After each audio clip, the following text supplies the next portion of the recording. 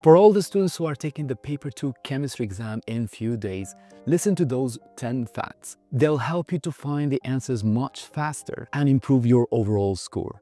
Let's start with energetics. Temperature decreases during endothermic reactions. Reactants have lower energy than the product, and the sign of delta H in endothermic reactions is positive. Opposite applies to exothermic reactions. When asked to find the energy change in a reaction, calculate the energy for bond breaking in the reactants and minus that from the bond formation in the products. There are 4 factors that increase rate of reaction: increase in temperature, adding a catalyst, decrease in particle size, that's when you increase surface area, and increase in concentration. When asked about equilibrium, note that increase in temperature shifts equilibrium towards the endothermic reaction.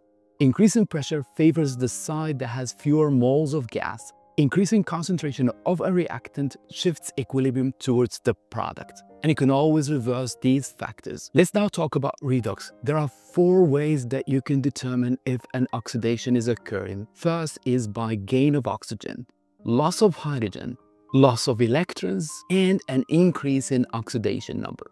Opposite applies for reduction. Potassium manganate and chlorine are among the most used oxidizing agents.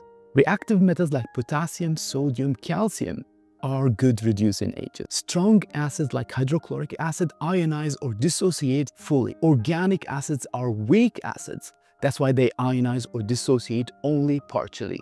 There are 4 types of oxides. Oxides of metals are basic. Oxides of nonmetals are acidic. Oxides of aluminium, zinc, and lead are amphoteric. Carbon monoxide and nitrogen monoxide are neutral oxides. Finally, when asked to prepare a salt by precipitation, you'll mix 2 aqueous solutions, and then you'll filter the precipitate, rinse it with distilled water, and dry it between filter papers. That's all for today. I'll soon post the 3rd and last video. Make sure that you've watched the first video of this series.